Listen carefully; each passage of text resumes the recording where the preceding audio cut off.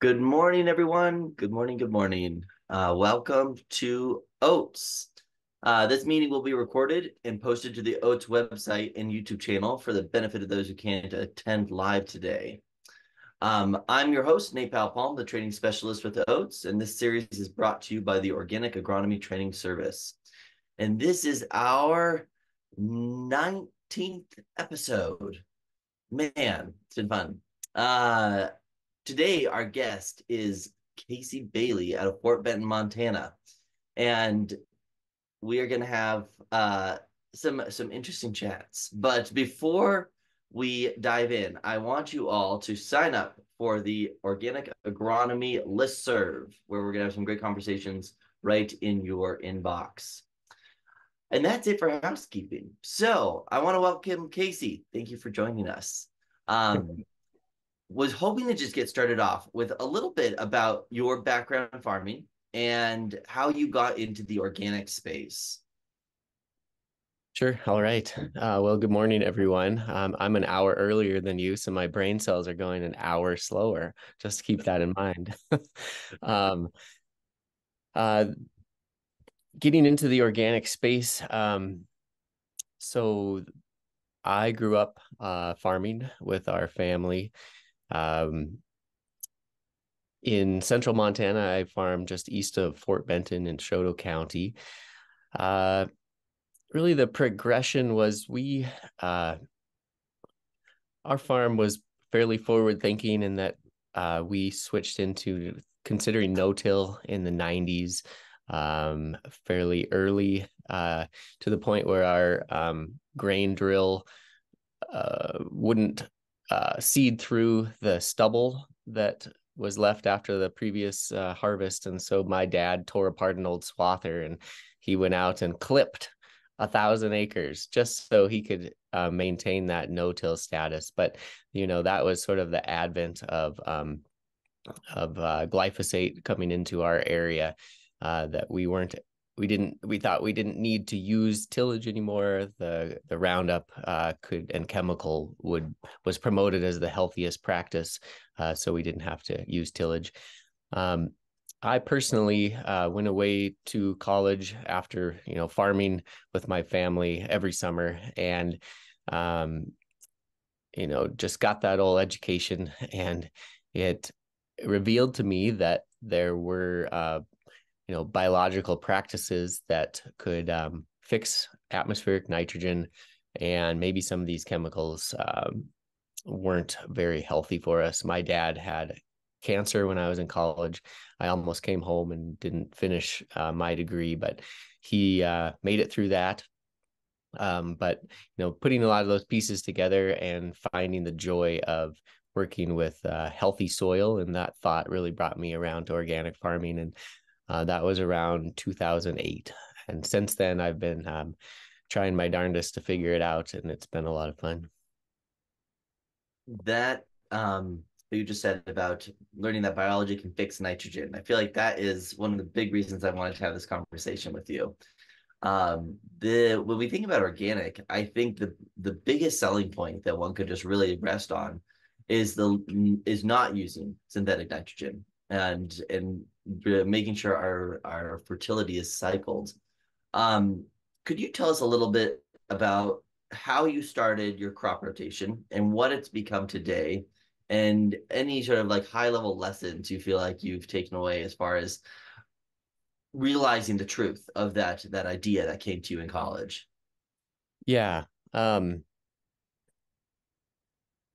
I like to hold the two scenarios up in every conversation when I'm getting into the challenges of both a conventional, and which be using like a synthetic urea for fertilizer, versus organic.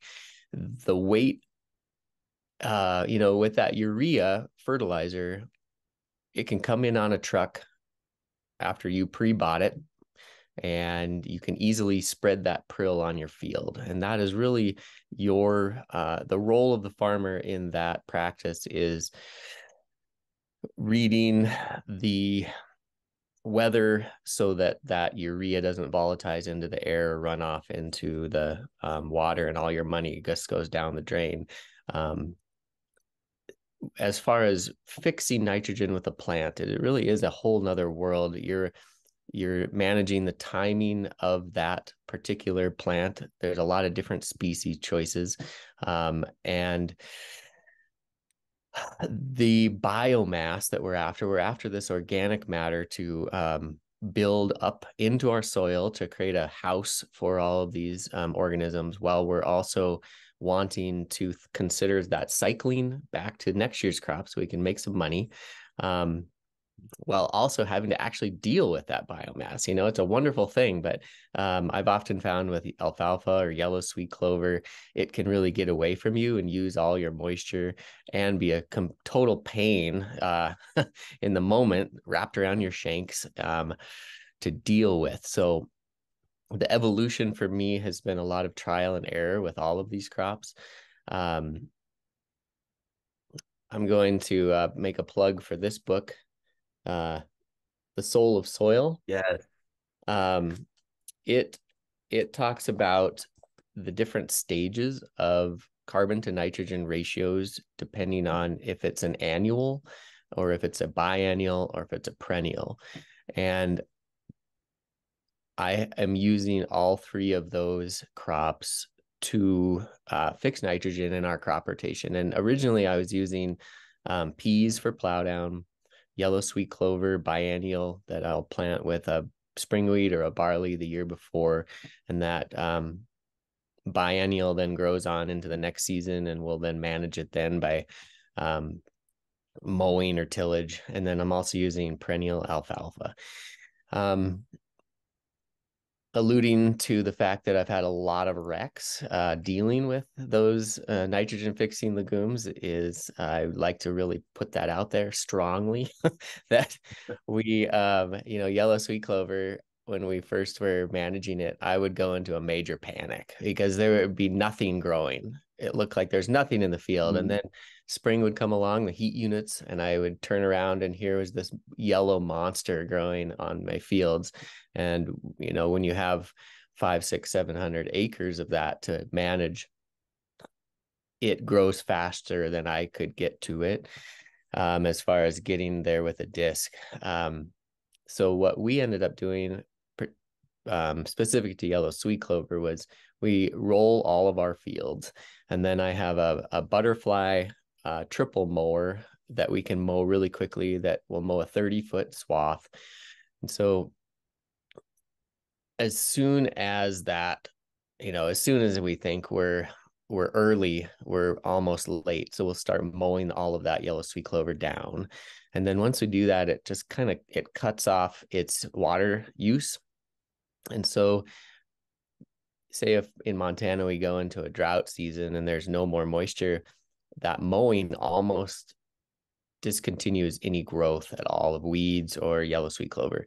And so if we're fortunate enough to get a little moisture and we get some regrowth, we will come through with a high speed disc. We're not using a real heavy disc anymore. And that mowing operation, the biomass of the yellow sweet clover tends to dry down, so we can chop through the top residue and then kind of get underneath that root ball and give it a good flip. We'll end up having to come back through with a duck foot, but at that point, we're able to get through it with those shanks. I guess the reason I brought up that book is I go along from the spectrum of, if we plow down peas, it is a very soluble, quick release of nitrogen and carbon, and it can dissolve quickly into the soil. I mean, we can get some incredible biomass of peas and have a nice tilth and green manure there, but it goes away quickly. So I guess thinking about the biennial, the annual, and the perennial, we're trying to use both depending on field condition, moisture, and building up that organic matter, because the perennial and the biennial definitely leave more of an intact root system that's going to stay there into the next year. Say if we do need to use more tillage. So I predominantly am using alfalfa at this point, for a slate of reasons. But really considering where we live with that, 12 to 14 inches of rainfall, and that I'm not going to get a crop this year. I'm going to, in 2023, it's really going to be the year of incorporating that green manure. So I really want that residue to stick around for the following year and not, volatilize, run away, or leave our soil exposed to erosion. So Before we dive into the alfalfa side of things, could you just talk a little bit more about this practice of planting the yellow blossom sweet clover with the cereal and how that saves you X amount of tillage by not having to go through and do another planting separately? And how you learned that practice and sort of how that is somewhat of a cultural norm in Montana now, but it seems like it's a banging nitrogen opportunity. yeah, it's a solid option. It's a fantastic experience to wake up early spring when it's muddy and realize that you already have a little plant out there, ready to rip using that moisture, which would be the yellow sweet clover. And I guess sort of anecdote to that is, I'm often, the only month I haven't seeded in Montana is this one, December, and I'm really bound and determined to do it. But yeah, we'll have these open months in February and March. Well, January, February, and March, and I will wish that I had something growing on those fields. So I have been known to go out with an Austrian winter pea or Arvika pea, these forage peas, and try to seed them. And if I have yellow sweet clover or alfalfa already planted underneath that barley last spring, I don't have to do that. I can stay in the house and enjoy my latte this morning. And it's come more apparent. We just are working with a few professors here in Montana, and any kind of disturbance that we do to our field does impact the ecosystem represented by the enzyme actions that are happening. Even the no-till fields that are not getting those disturbances. So the most minimal trips over the field that a biennial or an annual offers us is becoming more and more important. And I think I'd like to add to that, people's really the success of getting the stand of that green manure is so important. Getting an alfalfa or yellow sweet clover germinated and up in a solid stand with is so critical. And so I think it's really important to, which all farmers do, just sort of you're having to understand an annual crop that you're considering for cash for yourself, while also considering the importance of getting a much smaller seed established underneath that is going to benefit your next year and then your following year's crop, and then ultimately, deep into the future of your rotation. And so thinking about that 10-day forecast, that long-term forecast, what your soil has to offer, what type of soil it is that can support those smaller seeds at that particular planting time, especially if you're doing those two crops together, is really important. And if it's not right, it might be worth not planting that biennial this year, just going for your cash crop. But if it is correct, it's important to go for it. And it's almost like you need to have all those seeds in the shed ready to rip on a trailer so that you can make that decision in the spring. Another thing is considering if you can diversify your market so that you have the ability to sell that annual crop as hay. So for instance, if I go out and have barley and I've got yellow sweet clover under it, and I am thinking about this particular field, and I'm like, man, I think I need to focus on the soil building part more than taking that annual to a cash crop. There was a time that I seeded the biennial and an annual, or the perennial by itself, and then under barley across the rest of the field. And a third of that field I took out as a hay crop. So then it would probably be June 15th to July 1st, that biennial, that alfalfa or yellow sweet clover then had full reign of the sun and the moisture for that growing season. And then over on the other part of the field, we took it to cash, that barley to cash crop. And then on the other third, it was just straight green manure. And where we didn't have a cash crop, it actually did the best the next year, but it was a weedy mess. Where we took it to grain, that grain really did suppress the yellow sweet clover or alfalfa. And then where we hayed it, it helped it a lot. So we got a bigger bang for our green manure buck that following year through that haying process, and still made some money and got rid of some weeds. So kind of a long answer there, but that was really important. No, that's great. When you plant the yellow blossom sweet clover with the cereal, are you then just rolling it right after you plant the cereal, and then you'll have that 18 months or so before you're doing another tillage action after you're grinding up, or how long after you mow down the clover are you then coming in with the disc? I see what you're asking. It really depends on moisture. If we're going to get some rain, if there's rain still left in the soil, if there's moisture, we will come in like the next day. Okay. Just let that biomass dry down. If there's no moisture, we'll wait for a rainstorm.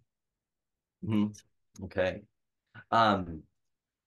So you grow spring wheat, winter wheat, barley, some yellow blossom sweet clover, and then how about on the pulse side? What all is it in your rotation there? For cash crops, we're growing chickpeas and lentils, yellow peas. Okay. And then alfalfa. Of And course. so in Montana, it is not, I would argue it's not super common to have a lot of dry land alfalfa. Right. How did you decide to plant that first crop of alfalfa?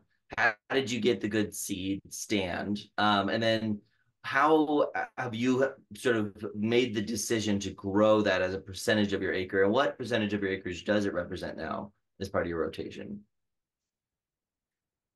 I think visiting with some of the grain millers here, they said that they're always happy to get grain that was raised off of alfalfa rotations for the protein. And so they're actually able to use a winter wheat versus a spring wheat for milling. So winter wheat kind of starts to act like a spring wheat in some cases. And then just from sort of the old timers who've been farming forever, they always refer to, well, that's green over there and looking good because that had alfalfa in its history. And you know, I took out some CRP, conservation reserve program, when I first started farming, and wherever we had more alfalfa in that stand, the grain just did incredibly well.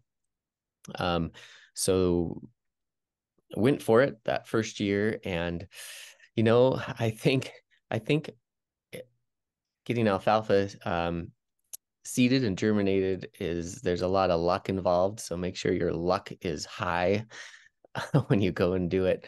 But really what it came down to for me, and what I try to do is have a really nice firm seed bed for that alfalfa, or seed it before rain. It doesn't really matter. Just don't go too deep with alfalfa, and you can get a good stand. I think I have about 1,500 acres in. Maybe it represents about 10 or 15% our farm. I'm going to probably expand that number into, the 20% range.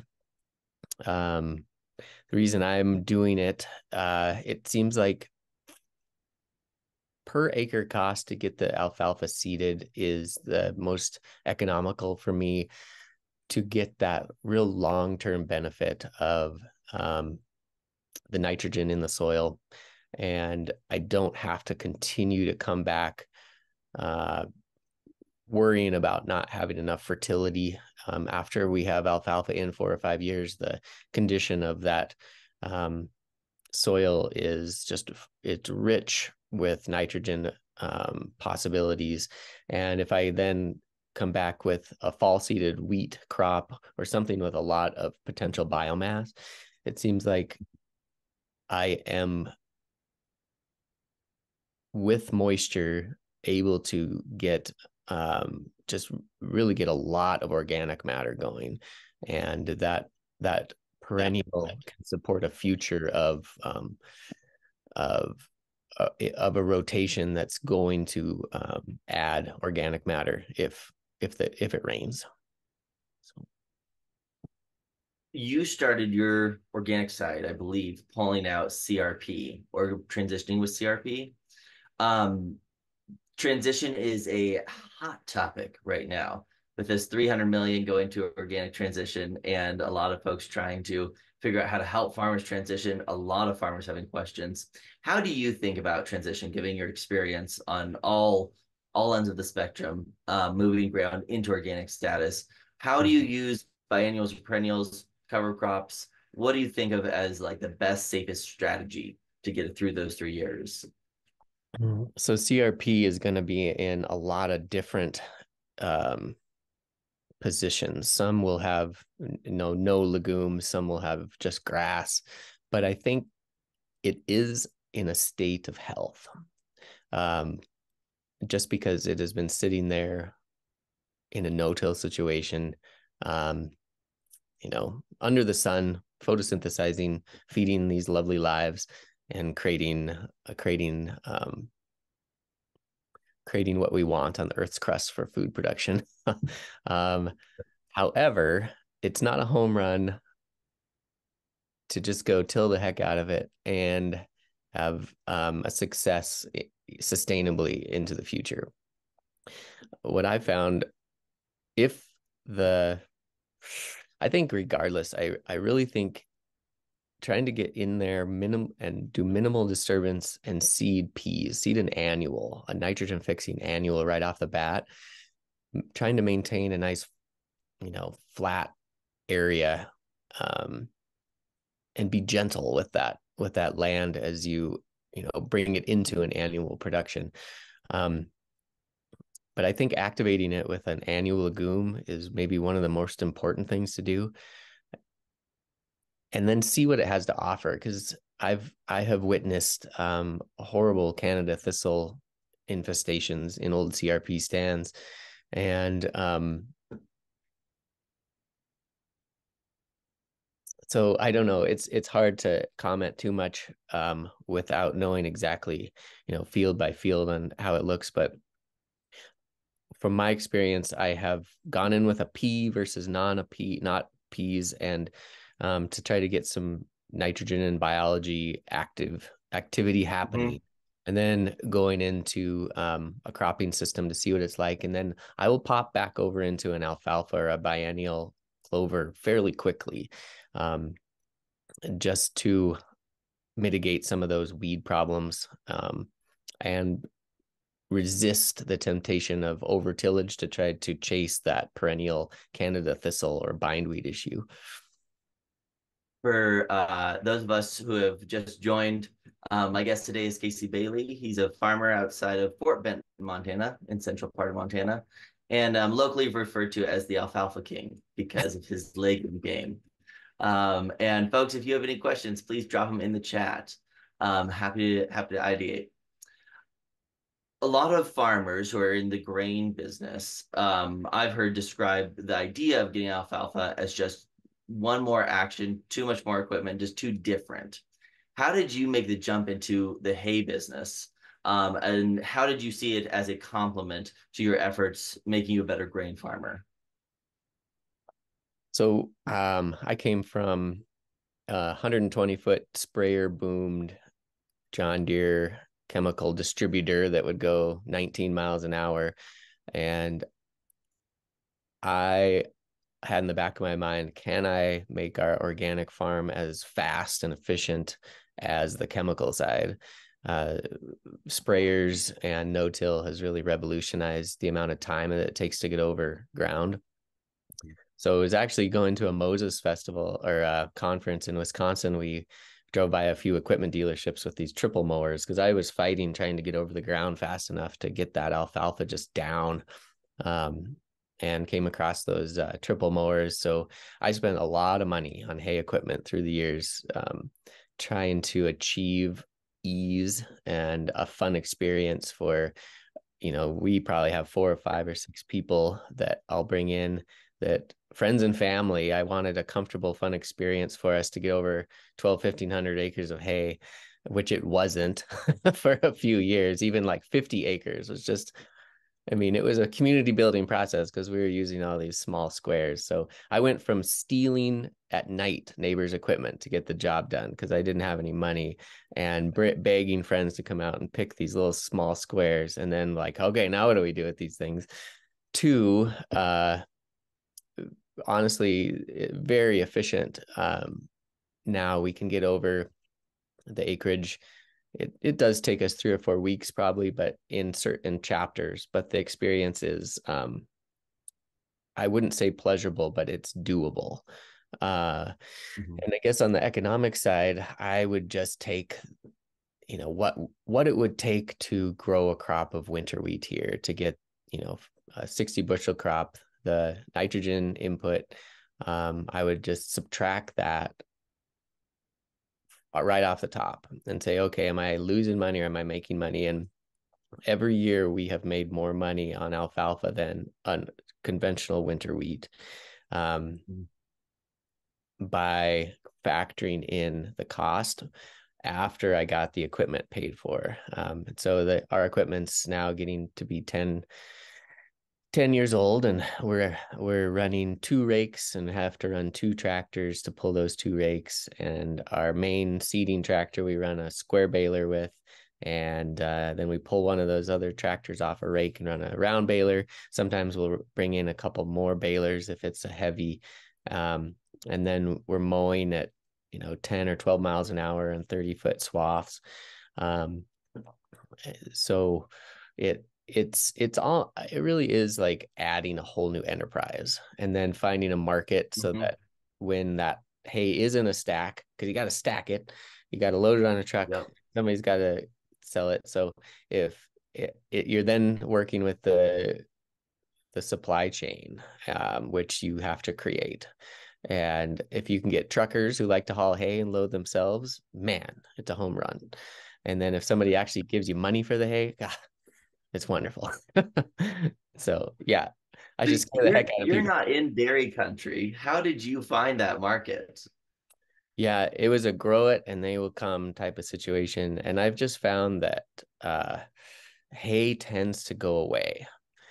Um, and through the years, I've had a lot of fun, shaking a lot of hands and talking to a lot of people. But as years go, it's kind of nice to just have a couple markets, so it's really efficient. And that's just sort of happened over the years. But most of our hay goes into beef herds in the area. Um, we do have a strong group of organic farmers, and so it's a certified organic hay. And if they need some, I have overwhelmed the market for them. So they're they I do sell to a lot of organic farmers, so that's been good too. Um, in this idea, I really wanted to just kind of expand on your point about what is making money on the farm.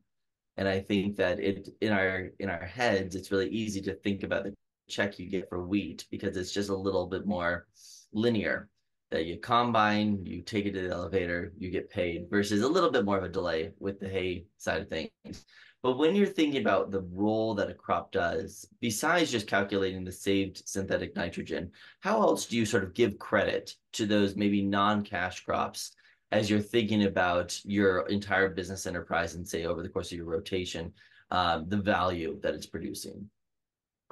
Yeah, this might sound like a backwards comment because hay does take alfalfa does take a lot of time, but the nice thing about it is I have 12 or 1500 acres sitting out there that if I broke my leg, if I went down the road, I mean, even if that alfalfa went to bloom and it wasn't managed timely, it is doing a service for the environment. I've, through the years, we haven't been efficient, and we've gotten a lot of rain, and that alfalfa is sort of let go, and we didn't manage that field. But when I came back to it to work with, I mean, you couldn't dream of having a better biomass of organic matter. Even having that cheatgrass, the weed come underneath, and you think, oh, this is a total disaster. It turned into the most beautiful tilth of soil building going into the next year. So for me, it is time management, and I only had to make that decision once and get that seed established that once. And now I have a no-till situation that is positive for reducing wind erosion and collecting that snow in the winter. And then, we can even graze those fields. And our alfalfa fields, it's funny, they're the first ones that everybody wants to go drive on or park their equipment on because it's a stable situation. That perennial creates a healthy platform. And so I have to tell people, no, this is not a runway. This is my field. So yeah, that's been a huge benefit. So I really think that if, even if you don't have the hay equipment and you only have time to consider 30 or 40 acres, don't stress about it. Even if it's something you can't manage well, it will manage itself well, and it will contribute to a future. When we plant our grain crops, you are handing the tools to that grain crop through soil building that will end up providing more time and concern over weed issues. The one thing with alfalfa and yellow sweet clover is managing moisture and understanding where your moisture is, because it will use a lot. So there's a recharge period after growing that in rotation that's really important. And if I and part of that too is that doesn't mean we shouldn't plant a crop. I think we should take that wheat in the bin, get it clean, and get it out there. Even if it's not a very good crop, it will be a living root in that system. And this past year, we had a drought the year before, so I seeded spring wheat right back into a winter wheat field that had been alfalfa the year before. And we finally got the moisture. And I mean, it didn't matter that it was a wheat on wheat. That spring wheat was ready to rip. The alfalfa had mineralized and started returning nitrogen and a soluble plant available organic matter to this year's spring wheat crop. And so we had an absolute bumper crop this year with some winter wheat. I no-tilled right into that. Well, that's a lie. I made one pass with this new outfit we've got, and had a little bit of winter wheat that survived. So I had a spring wheat, winter wheat mix that was made 60, which is just incredible. So Yeah. mark that down on your notepad. Right. Do you buy any fertility or bring any fertility in other than the legumes and the seed that you're using? I have messed around with a little bit of pelletized rock phosphate and a little bit of composted chicken manure, but I have not been convinced it's going to be a common practice. Um, Mhm. I'm really, the only thing I watch is our phosphorus levels, and we have phosphorus there. So the question in my mind is, is that fertility there at germination, right when that seed is germinating? Do I need to add something? But so far, it's still a question mark in my mind. I'm going to keep playing with it, I think. Mm-hmm. But the workhorse is going to be the legumes, providing most of your nitrogen for your cash Yeah. crops. Yes, absolutely. Okay. Um, Weeds. So transition, I think of as really a weed and fertility and disease mitigation question. That if you're coming to go off this system where you had a lot of tools and you're going into a system where it's much more systems based, um, what role does that? You've mentioned alfalfa as sort of a weed mitigation. How do you think of haying, alfalfa, biannuals as a weed control tool? So I think there's And some. what weeds? And which one of those little devils? I think there's something to be said for there's going to be weeds. You're going to have to deal with weeds for face value.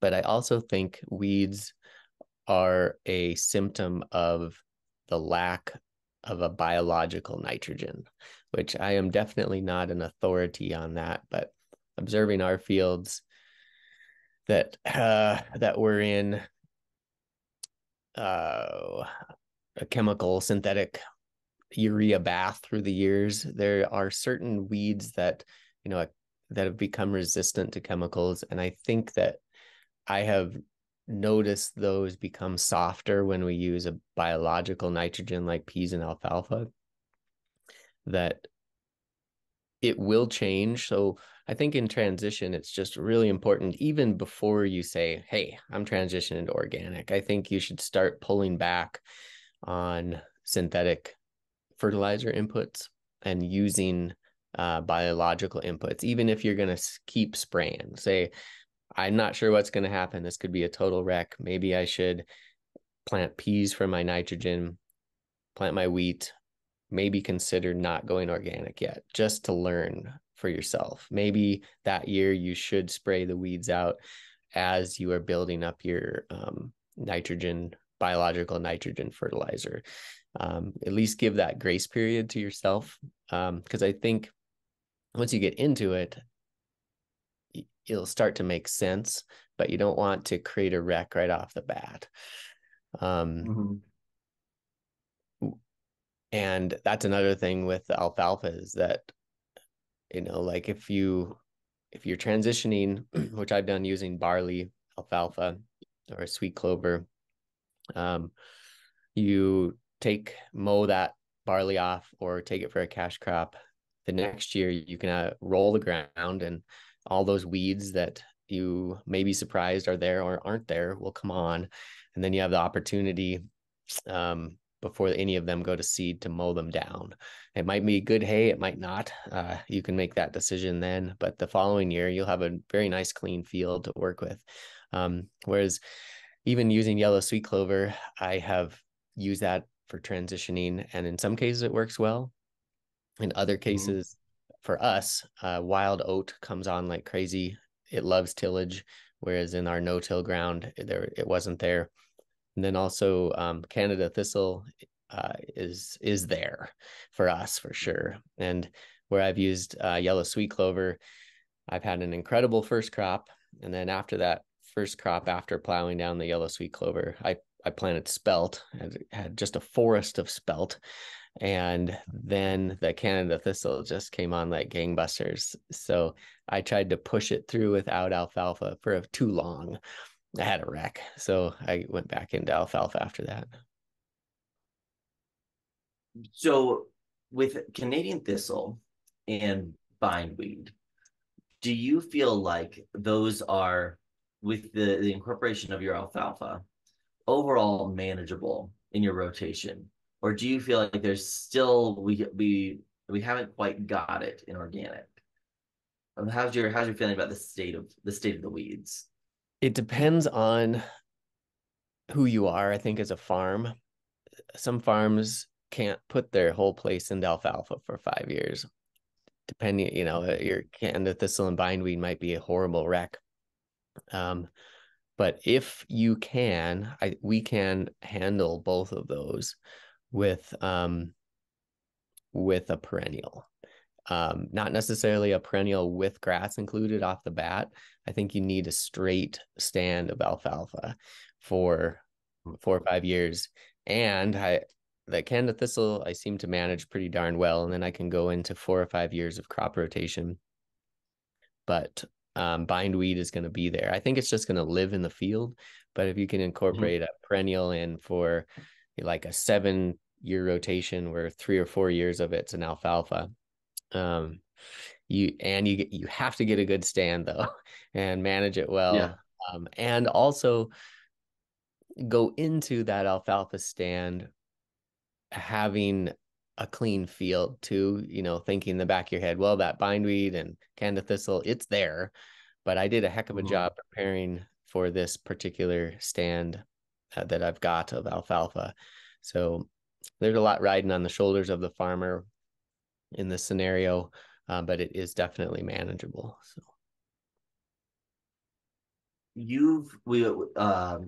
a couple of calls ago, we had Kathy Zabinski on, and it was a great conversation. But you're working with her on the farmer side, and I was wondering if you could speak a little bit to the questions that you have about soil health as it relates to this greater pursuit, like you said at the beginning, of can we take what we've sort of perfected on the conventional side and make it organic? Can we harness biology in a way that makes it so that we're building more organic matter? We're having a fairly fun time farming, that it's not a horrible drudge.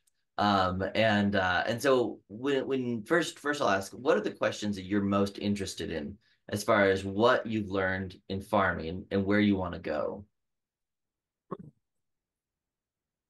So what we were doing with Kathy, I guess we have some pretty major themes happening in the farming ag community, and one is really two, and we're trying to figure out how they're related: carbon and microbiology, and asking what do I do as a farmer to make both of these better under the new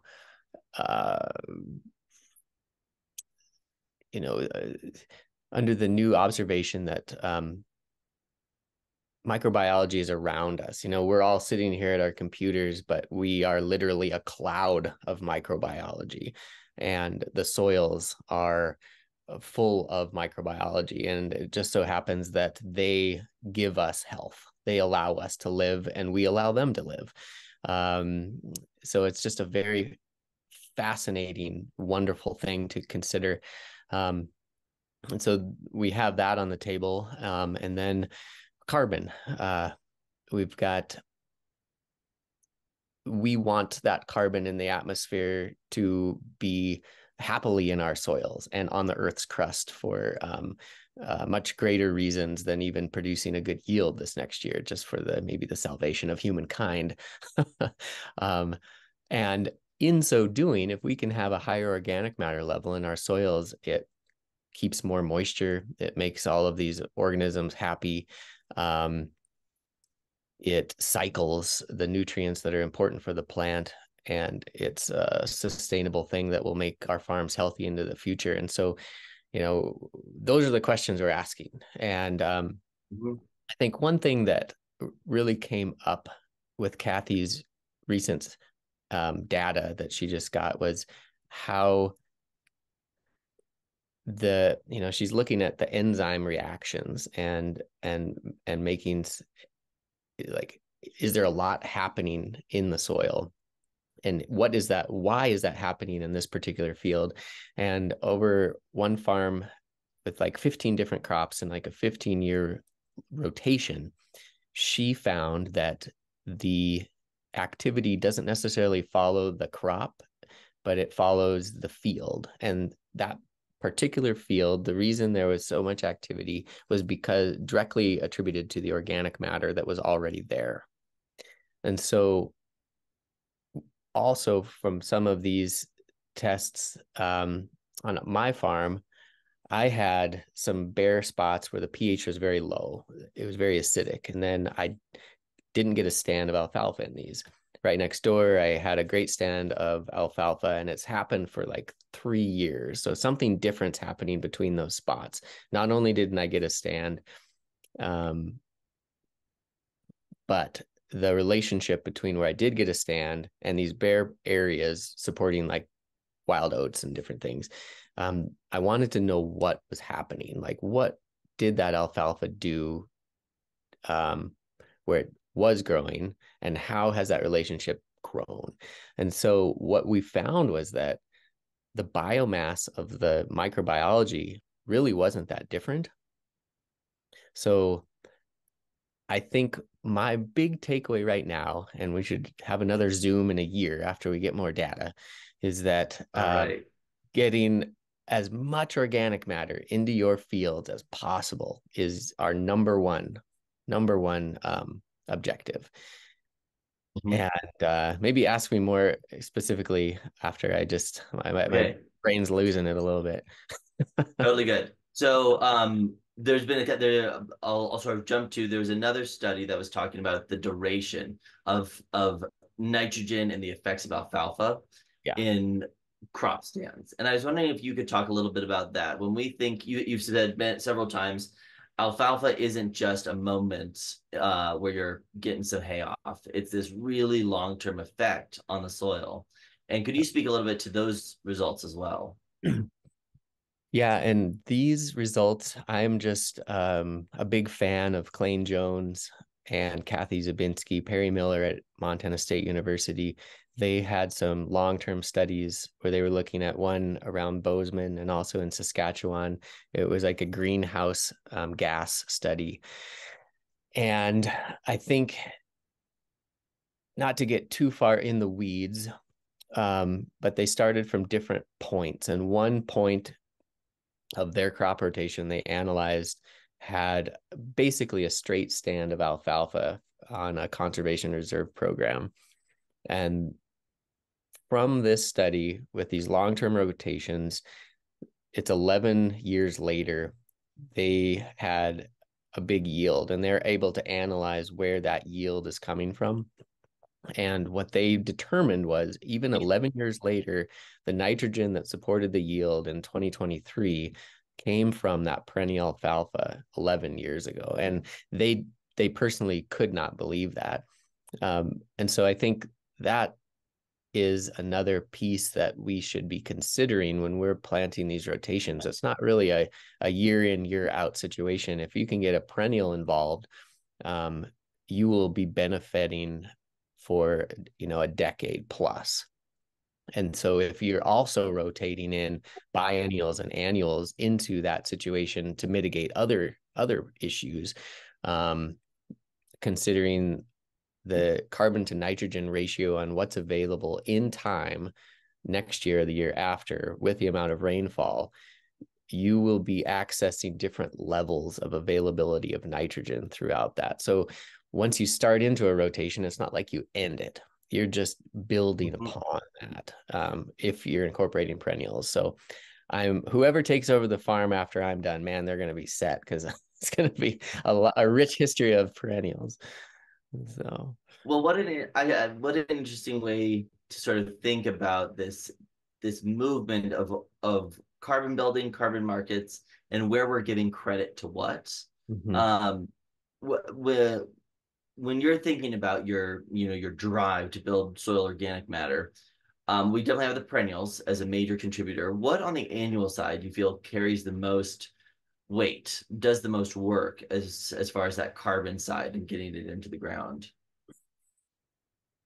Um, Grasses really do, but I think our fall seeded annual wheat, um, if you can get a good stand, just and then the species, the variety dependent, I suppose. If I wish we had greater markets for some of the older grains like spelt, triticale, emmer. They have an incredible amount of biomass, but so do some of the varieties of our modern wheats. Um, and we're having to really keep an eye on where we are with disease, and some of those older grains might be more susceptible to the diseases that are just existent now. Um, Right. I'm I'm getting good amounts of organic matter on top of the ground, but some of those, Rampart is one in Montana that is a solid stem. I think it is an important winter wheat that should be focused on, but I, I am considering bringing grasses, a perennial grass though, onto our farm and seeing if I could enter that into the rotation, considering that alfalfa has this,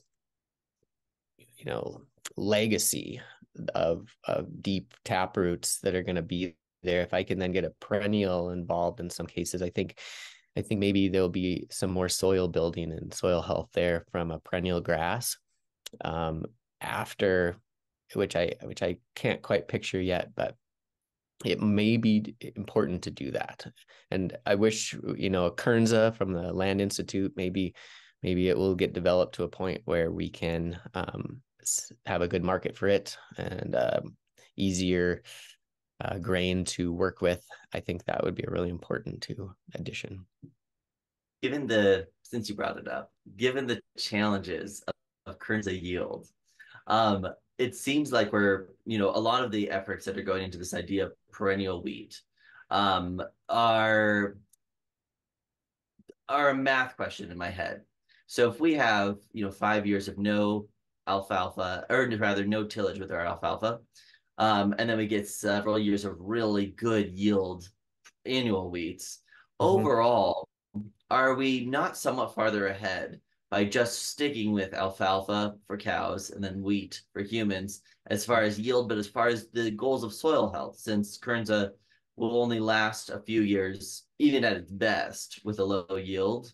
Do you think we're like the zeitgeist is thinking about perennial wheats and the goal of perennials right? Or do we have really good tools that we should just be exploding right now rather than trying to reinvent things? Yeah, if we have a math equation in this moment of time, we should be going gangbusters on what we know. And we know a lot about how to work with perennial legume, annual cropping to get us real close to the same soil health that I'm observing with a Kernza that I do not have a market for. However, I think we should all be in the conversation. Maybe, intermediate wheatgrass is what Kernza is, and it's an incredible species that makes great hay. So Mhm. maybe I've got enough deep nitrogen in some of my soils, and it would benefit, say, just 50 acres, in the scheme of things. It would benefit from putting that perennial um, wheatgrass in. It doesn't even have to be Kernza, but then we are ready. Say if Kernza does come down the pike, we would understand how to work with a perennial grass also that does Mhm. incredible things. We, as far as soil health, undisturbed ground will always win.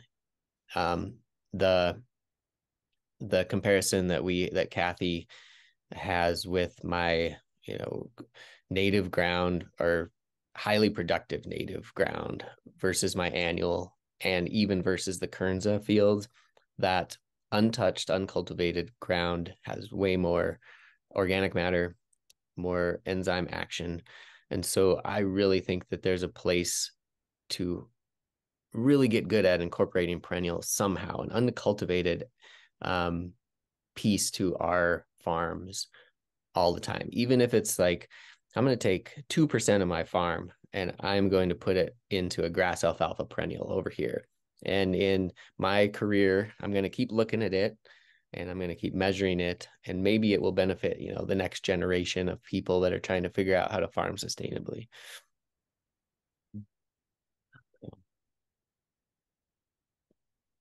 Going into the future with organics, what do you think are some of our biggest challenges that we have yet to solve as we think about organic growing in the market, and more folks maybe who have a little bit less of a nerd streak as you and I do? Yeah. who are really just trying to make a living with a different set of farming.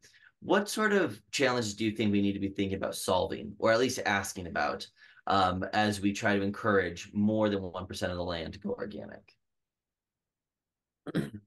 It might be a human culture thing as much as anything. Allowing allowing friendship across industry, which means also allowing friendship across the extending into conservation. And as far as our particular communities, I found a central thread in that when I talk about the feeling I had of going organic or trying something different on our farm as being like the most revolutionary, risk-taking warrior thing I've ever done.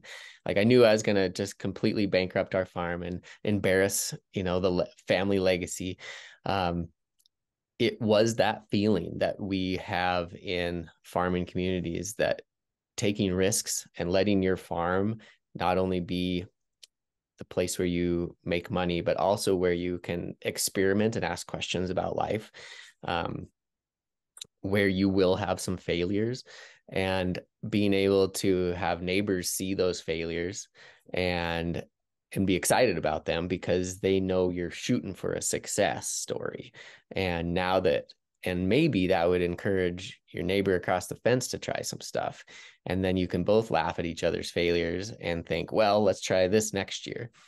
I think that building that type of a culture, I mean, nothing can stop us if we can all work together like that, rather than like, you screwed up, I'm going to take your land type of a situation. Um, so we encourage small farms, more people farming, more experiments, and more talking across those cultural barriers. More people's ideas on the land, coming from the land, is what I'm hearing. Yeah, And yeah. we need more eyes and minds going after this. Well, Casey, thank you so much for joining us this morning. I really appreciate it. And we will post this recording to the Oats YouTube page. But hope your winter's going well, and I hope this might have inspired some folks to try a little alfalfa on their farms, or at least extend that range of crops that they're interested in growing. So thank you again, and have Thank you, a Nate. fabulous holiday, everybody. Take care. Thanks, everybody.